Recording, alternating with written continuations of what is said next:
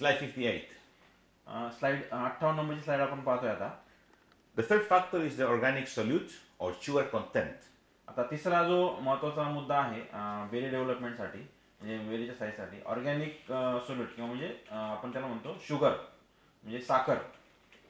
The concentration of organic solutes or primarily sugars per unit of cells also increases sharply during the stage number 3. Cells volume increases about 300 times between anthesis, which is flower, and harvest, and the content of organic solutes per unit of cells volume increases fourfold during the same period. याच्यात आता पाहतोय आपण की जे पेशी विभाजन जे आहे हे तुमचं flowering पासून ते 8 mm बेरीपर्यंत जे आहे 300 पट वाढत आहे. आणि त्याचप्रमाणे तुम्हाला जे शुगर जे आहे शुगर आपण म्हणतो किंवा साखर हे याचं पण जे युनिट आहे हे पण तुमचं त्याच्या 4 पट तुमचं त्या पिरियड तिसऱ्या स्टेजमध्ये वाढत आहे.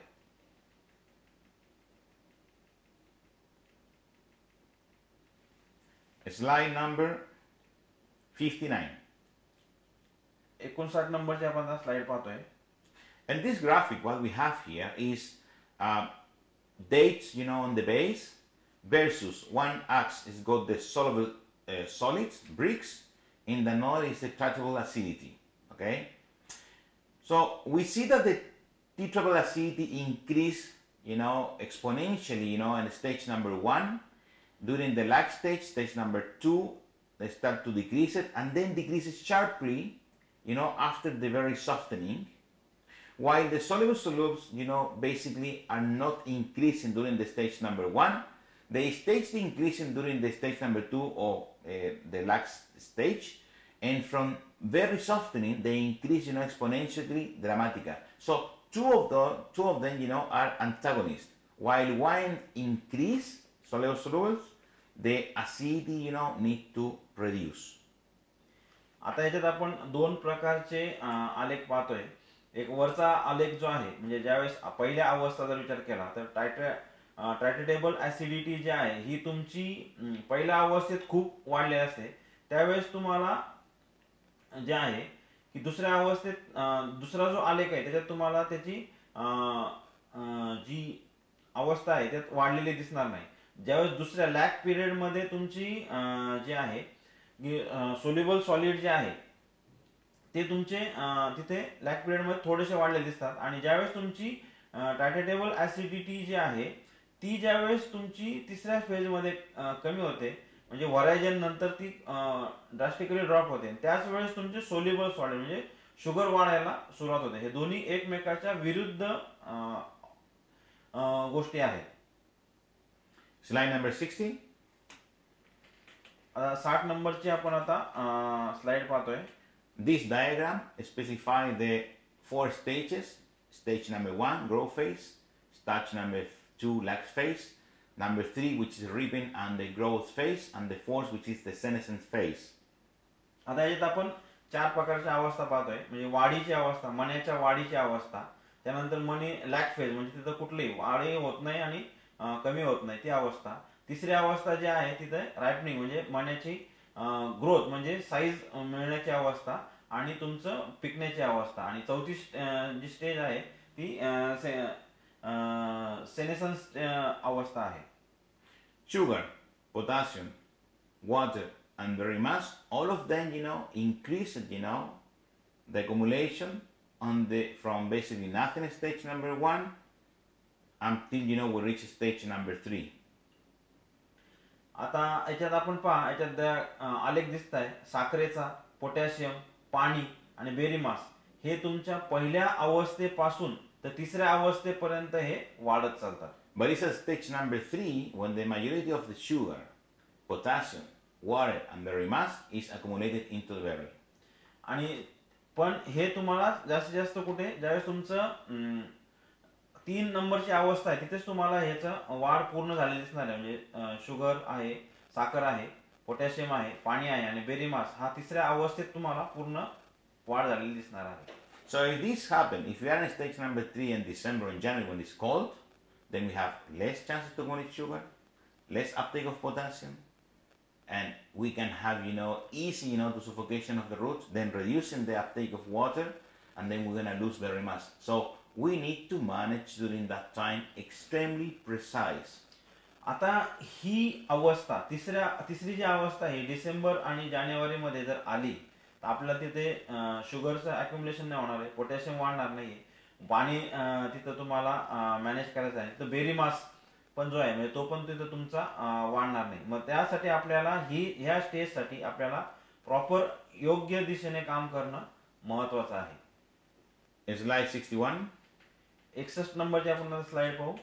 One of the tricks we can utilize to maximize the keep photostimulate on the top of the canopy, and in that enhance the berry size at early stage, is actually girdling. आता तुम्हाला ह्याच्यात मी एक जी गोष्ट आहे गडलिंगची, जे early स्टेजचे जे plot आहेत त्यांना गडलिंग हा योग्य पर्याय आहे तुम्हाला ते, कारण तिथं काय होणार आहे तुमची ती फेज नेमकी त्या थंडीच्या पिरियड मध्ये येणार आहे आणि तिथे तुम्हाला शुगरला साईजला सगळ्याच गोष्टीला अडचणी येणार आहे, म्हणून गडलिंग हा तिथं महत्वाचा मुद्दा आहे. The girdling needs to take place between the first and the second application of enlargement, and we need to make sure that with the girdle we going about 1 centimeter, 1 millimeter or 2 millimeter inside the tissue, the flesh. So we need to see that when we cut become wet but never cried, and we need to ensure that they close completely. After that, if the girdling being properly done, we're gonna see that the envelope on this actually cut it and a proper formation of callus. If we have that, we know that our girdling was efficient or not. In that case, picture in the left they showing a proper girdling done, and in the right, the grower believed that they have done a girdling, but actually the effect was nil because he didn't interfere into the vascular access of the periphery of the trunk. And also we need to consider always that we will want to do girdling in plants that have minimum 3 inch of a diameter of a trunk, and plants that never have been under a stress effect, otherwise the effect could be negative. आता याच्यात आपण आता गडलिंग कशा प्रकारे करायची आणि कधी करायची तो विषय आहे. तर गडलिंग करताना आपल्याला जो सायझिंगचा जो 2 नंबरचा किंवा 2 नंबर आणि 3 नंबरचा जो स्प्रे सायझिंगचा स्प्रे आहे त्या पिरियडला तुमचं गडलिंग झालं पाहिजे. गडलिंग करताना हा जो कट आहे हा शार्प कट पाहिजे. वरची जी साल आहे ती फक्त सिंगल कट, जी पूर्ण राऊंड जो आहे हा पूर्ण कंप्लीट झाला पाहिजे, एकमेकाला तो जो कट केलेला राऊंड आहे तो मिळला पाहिजे. आणि हे डाव्या साईडच्या ज्यात तुम्हाला दिसतं की ते गडलिंग पूर्ण भरलंय, पण शेतकरी काही उजव्या साईडच्या ज्या फोटोमध्ये दाखवलं अशा प्रकारे जे गडलिंग करतात त्याचा निगेटिव्ह इम्पॅक्ट येतो आणि झाड पण तिथं मरण्याची पुढे शक्यता आहे किंवा नंतर झाड फुटत नाहीये. आणि गडलिंग केव्हा करायचं आहे, ज्यावेळेस तुमचा कमीत कमी 3 इंच हा डायमीटर असेल, 3 इंचापेक्षा जास्ती जर घेर असेल झाडाचा तरच गडलिंग करायचंय, त्याच्या आतल्या झाडाला गडलिंग करायचं नाहीये. 3 इंच ना diameter. Yes.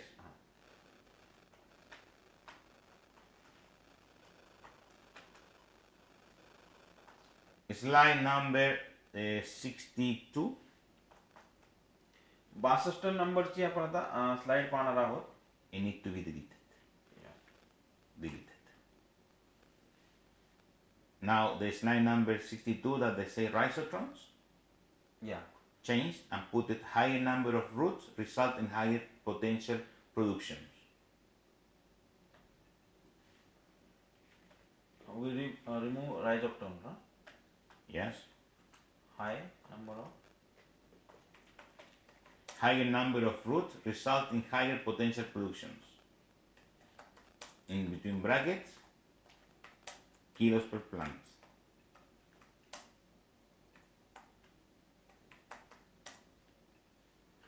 higher number of root resulted higher potential production, kilos per plant.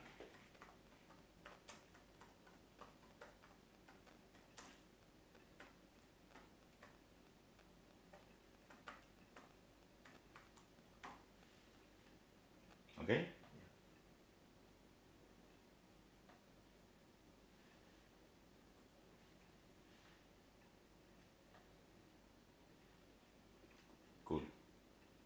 Slide 62. 62 नंबरची आपण स्लाइड पाहतोय. As higher number of roots we found in our plants, higher is going to be the potential production, which is actually translate into kilos per plants. आता याच्यात आपल्याला पाहतोय की जेवढे तुमचे मुळांची संख्या जास्त असेल त्याचं जो रिझल्ट आहे तो जास्ती उत्पादन येण्यासाठी आहे, म्हणजे प्रति प्लांट प्रति किलो प्रति प्लांट प्रमाणे. But also, as higher the number of roots in a plant, we're going to have more a crunchy fruit. We're going to have more sound fruit. We're going to have less, soft fruit. So, higher number of roots means higher quality and condition fruit. आता याच्यात आपल्याला जास्तीत जास्त मुळं ज्यावेळेस मिळतील त्यावेळेस तुम्हाला त्याच्यातून जास्तीत जास्त क्रंची फ्रूट, जास्तीत जास्त तुमचं वजन, जास्तीत जास्त शुगर असलेलं फळं तुम्हाला मिळणार आहे आणि जास्तीत जास्त उत्पादन मिळणार आहे. त्यामुळे मुळांची संख्या जास्त असणं हा सगळ्यात महत्त्वाचा मुद्दा आहे. Slide 63. 63 नंबरची आता आपण स्लाइड पाहणार आहोत. The cultural practices have definitely an effect over the percentage of the sound fruits we harvest. आपल्याला ऍक्च्युली कल्चरल प्रॅक्टिसेस ज्या आहेत, म्हणजे जे काही काम आपण प्रॉपर करायचे आहेत ते जर चांगले प्रॉपर झाले तर त्याचे रिझल्ट आपल्याला येणार आहे की आपलं जे फळ आहे ते साऊंड म्हणजे क्रंचीनेस राहणार आहे आणि साऊंड फ्रूट आणि चांगल्या वजनाचं टणक आणि चांगलं शुगर असलेलं आपल्याला उत्पादन मिळणार आहे. Slide 64. 64 नंबरची आपण आता स्लाइड पाहणार आहोत. We see two bunches, A and B. A is a small bunch and B is a large bunch. आपण त्यात दोन आता घड पाहतोय. ए नंबरचा ए साइड ए जो बंच आहे हा छोटा आहे आणि बी हा मोठा घड आहे. Slide 65. 65 नंबरची आपण स्लाइड पाहतोय. We selected 5 berries from bunch A and from bunch B, which all of them they were exactly the same berry size, 60 millimeters. आता याच्यात आपण दोन्ही घडामधल्या 5-5 मणी आपण सिलेक्ट केले आणि त्यांचे एक्झॅक्ट म्हणजे 16 mm साईजचे सगळे मणी आहेत. These berries were at the beginning of the softening. हे ज्या बेरी आहेत आता म्हणजे जे काही मणी आहेत ह्याची जी अवस्था आहे या घडाची हे सॉफ्टनिंग ला सुरुवात झालेली आहे, म्हणजे पाणी उतरायला सुरुवात झालेली आहे. So the full bunch was already soft in the two cases. मग त्याच्यातला जो ह्या दोन्ही केसेस मध्ये पूर्ण बंच जो आहे हा ऑलरेडी त्याचं पाणी उतरलेलं आहे. Picture slide 66. 66 नंबरची स्लाइड आपण आता पाहणार आहोत.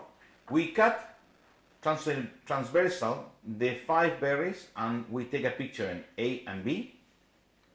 आता याच्यात आपण काय केलंय की ए घडामधल्या आणि बी घडामधल्या दोन्हीही बेरी ज्या आहेत मणी आहेत ते कापलेले आहेत आणि त्याचा पिक्चर घेतलेला आहे.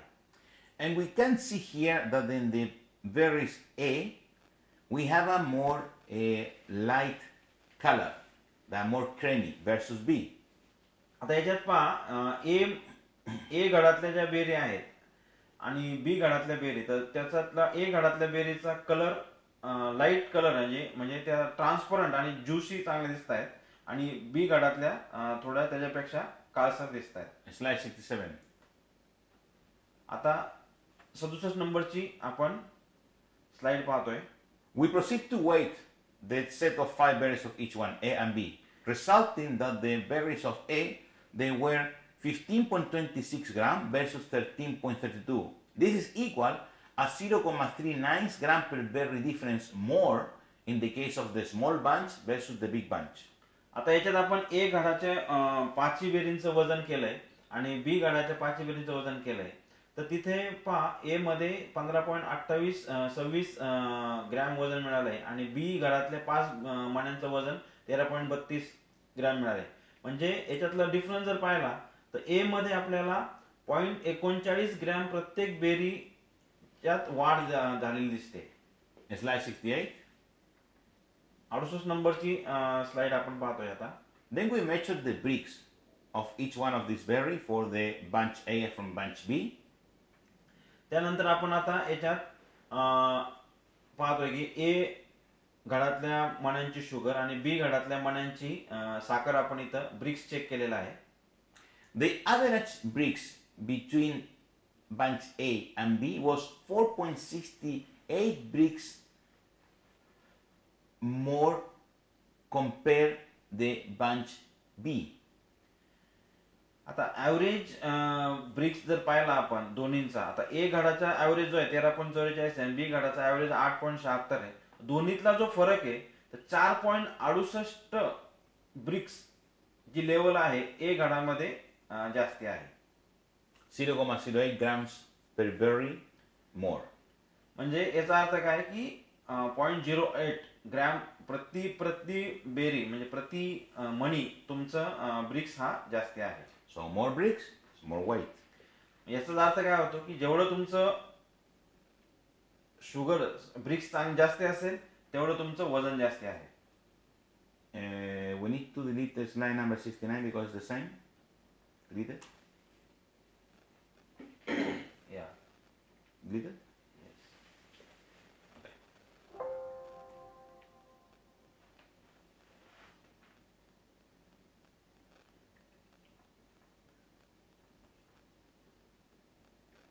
Slide 69.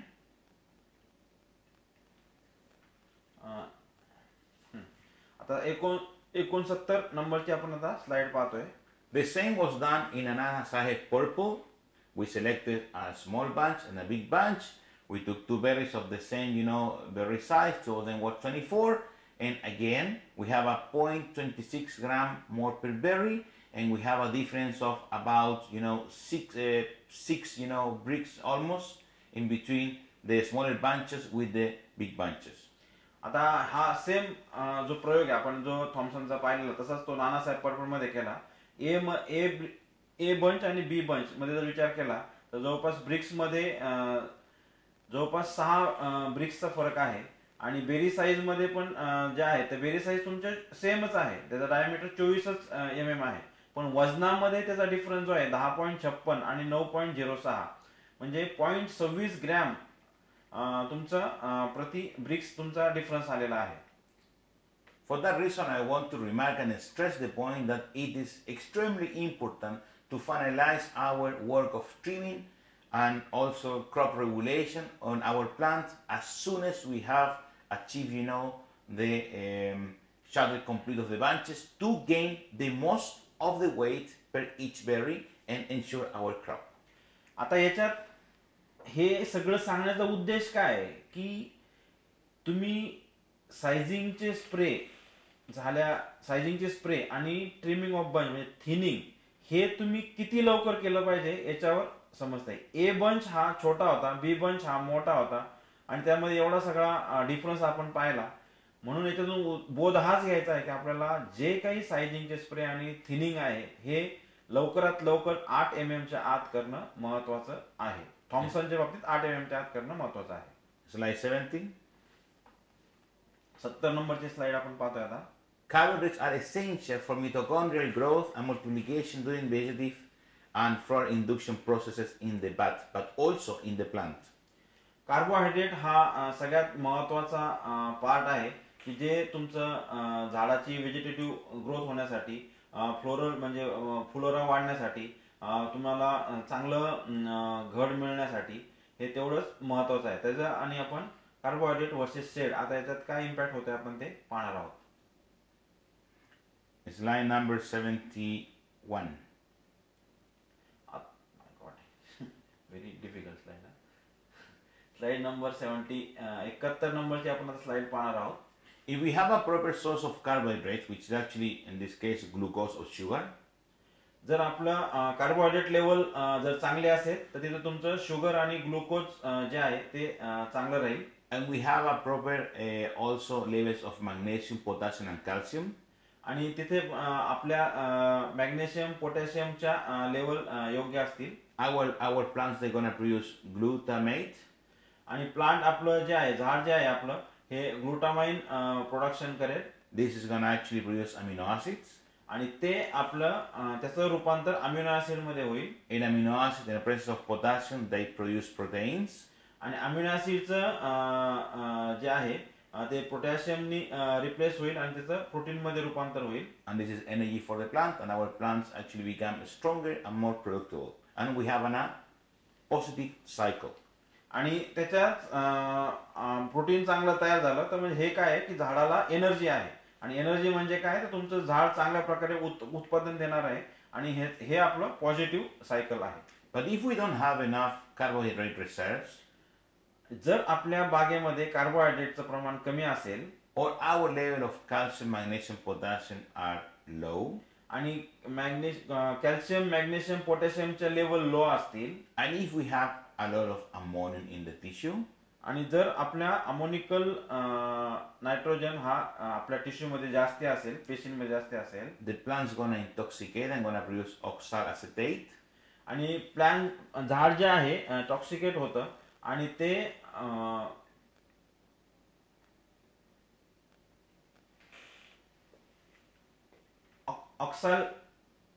ऑक्सॅलेसिटेट प्रोड्यूस करणार आहे.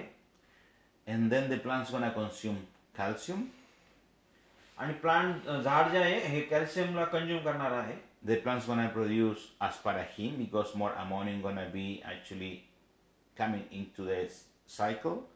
आणि झाड हे त्याच्याप्रमाणे बिहेव करणार, त्याच्याप्रमाणे करणार आहे, कारण का अमोनिकल नायट्रोजन तिथं आलेला आहे, त्याच्या सायकल मध्ये अमोनिया आलेला आहे. Then the plant's gonna produce putrescine.